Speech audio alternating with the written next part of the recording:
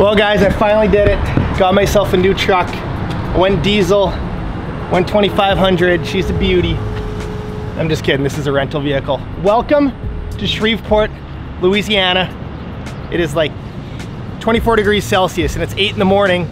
We got a whirlwind little tour plan for you. We're headed to a place called S3 Powersports, meeting with a guy named Dustin Jones, and we were picking up a shiny new Alumacraft boat. So we'll keep you posted. Well, we've made it to S3 Powersports. We're looking for Dustin. We're looking for a man with a mullet. A man with a mullet, possibly bigger than me. Well, my mullet isn't that big, but I think we're at the right place. I hear some loud machines. Look at this thing. We found the man with the nicer mullet than me, Dustin Jones. We've been working on this, man. Nice to meet you, buddy. We've been working on this bad boy for years. That's beautiful. He had a mullet probably before mullets were cool. Now mullets are in style, so I don't know, you might have to shave your head or something. No, I think I'm the one that brought it back. Yeah, you brought it back. So since the 80s country music, it really wasn't a thing, but yeah. I see yours getting a little fluffy. It's getting there, yeah, it's getting there. Where are we right now? So we just walked into what we consider like the race shop and the custom shop. So we just literally cleared everything out because we're getting ready to set it up with a bunch of new electrical stuff. But nice.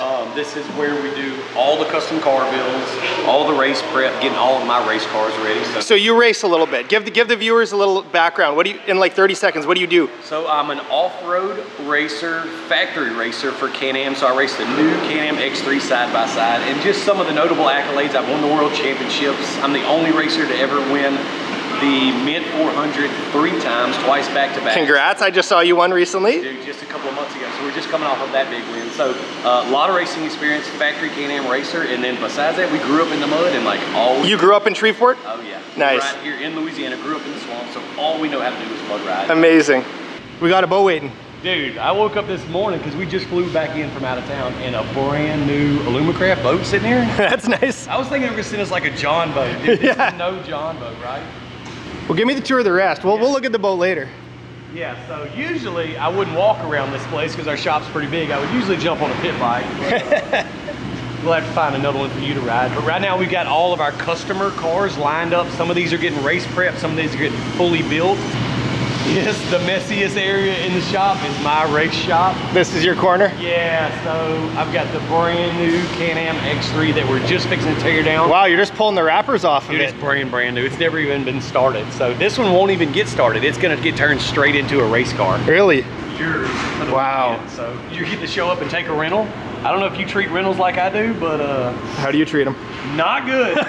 Not good. So this one's got to go back in one piece. If you break it, you buy it. So if you want a Can-Am Outlander, just oh boy, do whatever you want. I mean, I do want one.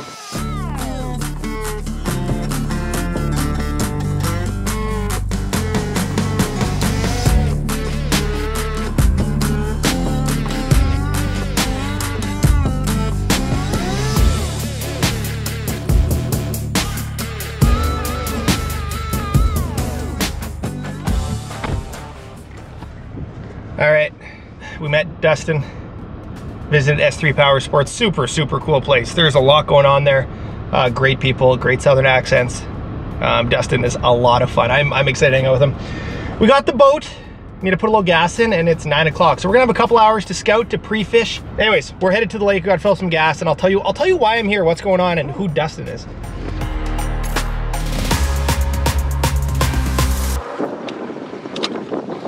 All right, so here's the deal. We're at a place called Muddy Bottoms ATV Park. Stepping a little bit backwards, there's a parent company called BRP. They own Manitou pontoon boats. They own Alumacraft boats, which is a recent acquisition for them in the last couple of years. They own Can-Am, they own Sea-Doo, they own Ski-Doo, massive company. Anyways, we're doing a cross collaboration. So they're taking one of the Alumacraft pros, me, and a guy named Dustin Jones, who's a pro on the Can-Am side.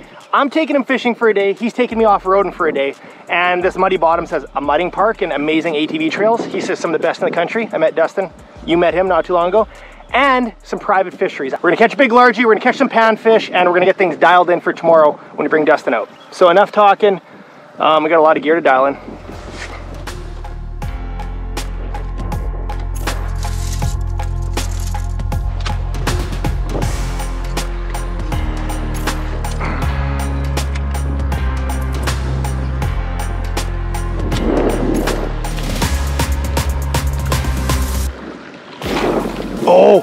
Oh, that's big.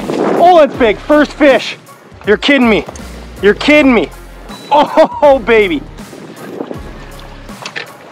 Get out of the wood. Get out of the wood. That's a big one. Oh! Oh, baby! Let's go, Louisiana! Unbelievable! Throw him in the well. Let's go. All right, man. It was worth taking the Alumacraft down to Louisiana. If that fish was not spawned out, that'd probably be a 6-pounder. I don't know. So good. We're gonna put in the live well and get a couple pictures, but I am jacked.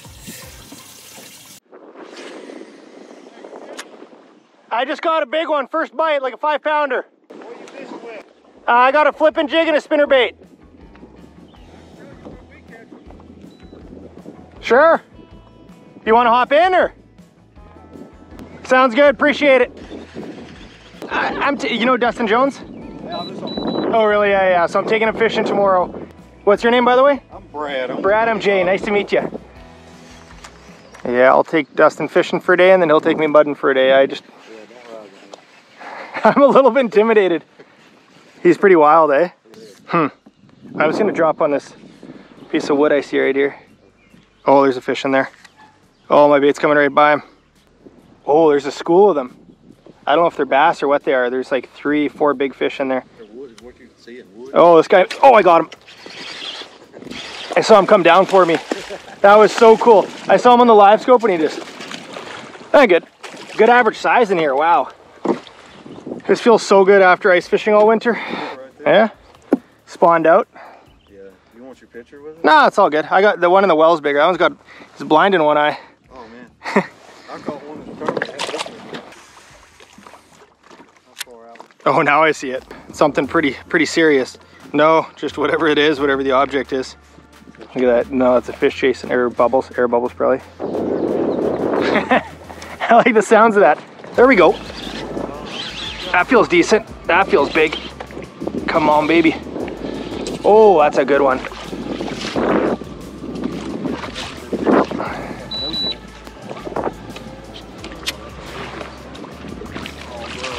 Oh, I got a scale yet. Oh, look at this one. Welcome to Louisiana, baby. Oh, that's even bigger than my last one. Brad knows what's up. Oh, amazing. We'll throw that one in the well. We'll get a shot of both of them before I put it back. If that fish wasn't spawned out, that'd be an 8-pounder. 617. We're gonna put her on the in the live well, the Alumacraft. Unreal. All right, first 2 hours. Yeah, about 2.5 hours of bass fishing in Louisiana. Here's the smaller one. We didn't weigh the smaller one, but I think they're both around 6 pounds. If this was a couple weeks ago, this fish would be that much bigger. All right, number one going back. Hopefully to be caught again tomorrow. And here's the other one. Just giant, just giants. I spent a week in Texas earlier this year and we didn't have bass fishing like this. Flipping jig with the craw, headbanger creatures, craws. Pretty deadly. You can fish it on one of the rocker head jigs. I was just fishing this on a normal flipping jig now, black and blue jig, like the most standard classic big bass bait. All right, guys, so that was me practicing for the shoot, trying to get some fish lined up. So I went down there for 2 days of fishing, essentially. Over 4,000 miles, I think it was, with all the flights, for 2 days of fishing. The third day, Dustin took me mud riding. But those next 2 videos are going to be dropping shortly. I'm going to be putting the fishing one on my channel. It's going to be on the Alumacraft channel as well. And then the following video will be me going out mudding with Dustin, and that'll be on the Can-Am channel. So the fishing one, even though I didn't produce it, I'm super pumped on how it turned out. The S3 media company just crushed it, and they said I could put it on my channel. So dropping shortly will be the day fishing with Dustin. So I felt a lot of pressure, obviously, flying that far, and all of it being on one day of filming. That's a short amount of time for a fishing shoot. So anyways, Dustin was awesome. I can't wait for you guys to see the actual video. Sorry the production was kind of questionable on the video today, but I just wanted to have cameras rolling. I didn't set up all my audio gear, but it just gave you a glimpse into what the trip was. So anyways, guys, I'm gonna end you off with the trailer of the video of the final production that we shot the following day. Here we go. I'm on. We got a good one. I'm Jay Siemens, and I'm I guess a YouTube fisherman. Oh, wow. My name is Dustin Jones with S3 Powersports, Pro Factory Can-Am Racer. Dustin Jones is gonna take me mudding. My fisherman physique is maybe not built for this. Something I'm not really familiar with. Do you have some fishing rods that I can borrow? And in return, I was gonna take him fishing. I'm well below average whenever it comes to fishing. Oh, that's a big one. That is a huge one. I was nervous being out of my element. Basically a 10-pound bass. I see why you mud ride now. You're definitely not gonna wanna miss this because there's a whole bunch of firsts for both of us. My heart's pounding like a phone book in a dryer right now. Dude.